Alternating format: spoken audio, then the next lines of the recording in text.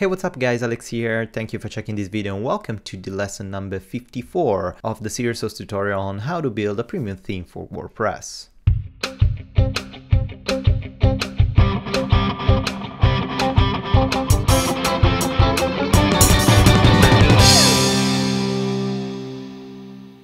Welcome again. This is gonna be a quick episode because it's gonna be actually a quick bug fix episode, because recently while I was using the backend of the Sunset theme, I noticed that a couple of options that I previously coded and they were previously working are not working anymore. And I'm referring to the remove picture or replace picture of our custom Sunset sidebar option. So everything's working here. We still have the image, and if we try to save the form with all our custom options, the saving options of the default one of WordPress, it's working. The only thing that is not working it's the ability to call the media uploader, the built-in media uploader, and use it to remove the image or replace the image. So if I click on remove or I click on replace, nothing is happening. So I already understood, I already figured out what was the problem, but before just doing a quick fix, and it's a super easy quick fix, I want to show you what is the process to adopt, to do, what you should do when you encounter these type of issues, because these type of issues are pretty normal while you're coding an application. So this is my process on how to debug a section that doesn't work. So first of all, I thought immediately that it was WordPress related issues, because I recently upgraded this installation to WordPress 4.6.1. So I thought maybe they changed the backend or they changed the source code to call the media uploader. So first, if a default built-in option of WordPress or another application doesn't work, check if that option, if that functionality works on a default on a regular page. So the first thing that I did, I accessed the post and I accessed one generic post and I click on the media uploader. So the media uploader works. So it means that the option is not broken in WordPress, but it's just broken on my custom page. So let's go back on the custom page. The second thing that I check usually, if this is a JavaScript trigger functionality, I always open my console, my inspector, and I click and I select the console tab, because the console tab, it's gonna list all the triggers, options, and error that I'm having or I will have eventually in my JavaScript file. So if something is broken, something should happen, but nothing is happening. We have the security errors and warning checked, so we should see something, but nothing is happening. So I'm not triggering any JavaScript error. So the other thing that I do usually is let's check what these buttons do, and let's go on the actual JavaScript function that handles these buttons, and let's create some console log to debug this thing. So first of all, let's inspect this element and see these.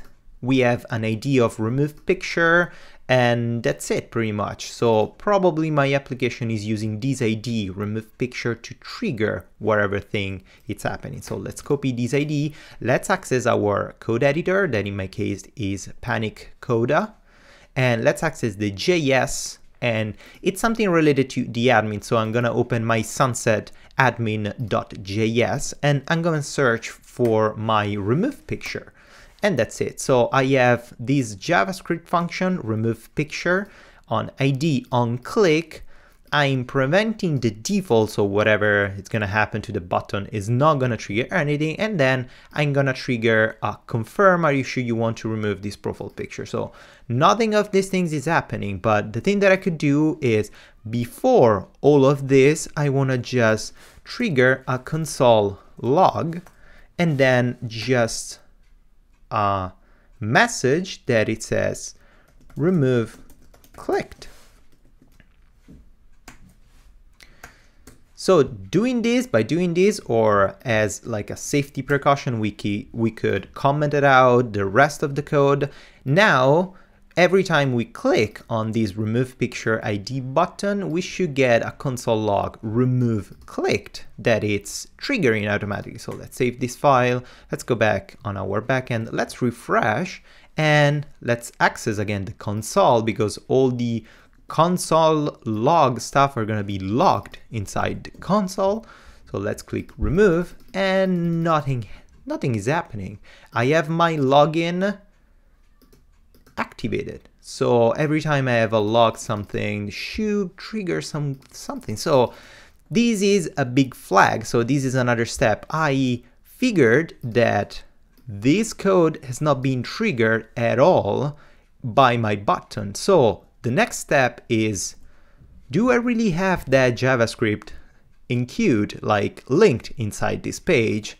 So let's do this. View the page source and do a research for the name of the file. Then in my case it's sunset.admin.js. So let's go here and search for sunset.admin.js. And as you notice at the bottom bar here, nothing is happening. My source code doesn't have the JavaScript with sunset.admin.js. There's nothing enqueued here. So that means that my backend doesn't have the JavaScript file necessary that I customly created to trigger this option. So I'm on the right track and I'm on the right path. Now I know that something is happening inside my enqueue file and it's preventing my script to enqueue the sunset.admin.js. So let's access that file in our code editor. Let's access the inc folder and the file enqueue.php. And here, let's scroll to the function, the sunset load admin scripts. That is the function that triggers the enqueuing of a custom script inside the admin section. And if we scroll back down, we're gonna notice PHP code that it's not the best.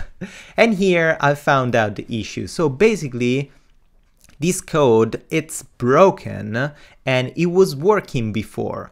Now it's not working anymore because I'm using too many if statement and else if statement that I shouldn't really use. It was working before because before I was working on my local environment with PHP 5 installed, but since I upgraded to PHP 7, all these else statements now are acting slightly different, and this is totally my mistake. This is a bad PHP code. It's something that I coded without actually thinking of what I was doing. So the solution here is pretty simple. Let's analyze the logic. So we have 3 level pages. We have top level page, sunset page, and the sunset theme and the sunset theme content. We have the main page and the theme and the theme content. I'm checking if in this array, the hook that gets triggered every time we access an admin page, it's present in this array. And if it's present, I'm enqueuing the sunset admin style and the railway admin style. And I can see that this is working because in my backend, I'm using the railway custom font and all this stuff, I have this font style, it's working. Just as a check, if I simply remove the enqueue of this style and I refresh this page, you're gonna notice we don't have anymore our custom style. So this is actually working and it's good. The thing that is not working is the enqueue sunset admin script. I'm using an else if. That means that if the top level allocat sunset page, so the first main page, that is this one, it's present, is the one that we're looking at, the script should enqueue the media enqueue script default of WordPress and the enqueue script sunset admin script, that it's our custom JavaScript. This should work, but actually it's not working because we have this else if. So the else if basically is triggering only one of these solutions. So if something in this array, trigger this. Otherwise, if something is in this array or something or this hook is equal to this page, trigger this. But these two if statements, if and else if, cannot be triggered together. And this is what PHP 7 is doing.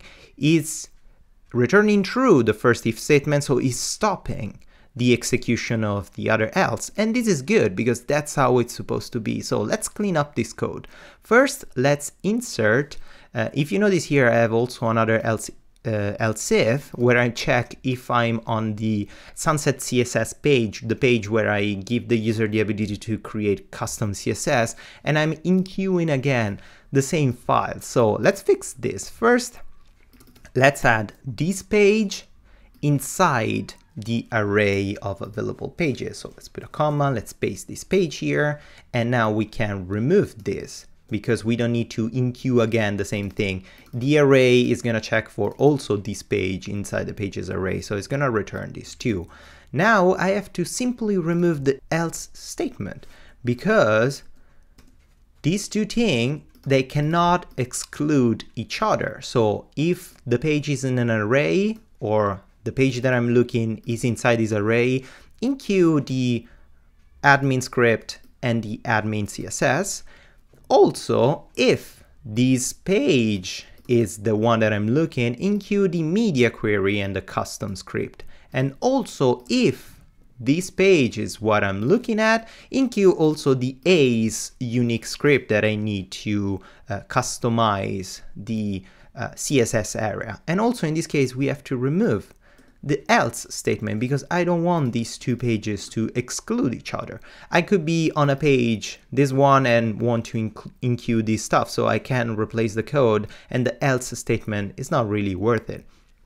Also here we have the last else, return nothing. So let's stop the execution of the script. That this is actually really useless, because if all these if statements are false or are not true, nothing is gonna happen, and this action connected to my function is not gonna return anything. So it's not a safety precaution, or it's not something that we should actually care to return just nothing, because it's not necessary. It's not how WordPress works, or PHP needs to return something 100% absolutely in every function. So if we save now this code and we access back our backend and we click refresh, if we click remove, now we have the remove click console log that I created before. So now we know that this is working. And if we click replace profile picture, we're gonna trigger the media uploader of WordPress. This is great. So now we can go back in our sunsetadmin.js and revert back our script. So now if we go back, we refresh, click remove, we should have the alert, the JavaScript alert that says, are you sure you want to remove profile picture? And this is great. So that was pretty much it. It's a super quick lesson to show you how to debug something that doesn't work, and what I did to find out the issue, and how this code now it's working with the new version of PHP that I currently installed in my machine. So it's pretty much it for today's lesson. I hope you enjoyed. If you did, please give it a thumbs up or subscribe to my channel. And if you want, you can spend a couple of minutes on the support me page on my website, where you can find all different ways and methods to support me, support my channel, and help me to do better videos and better tutorials for you. Thank you again, guys, and until the next lesson, happy coding!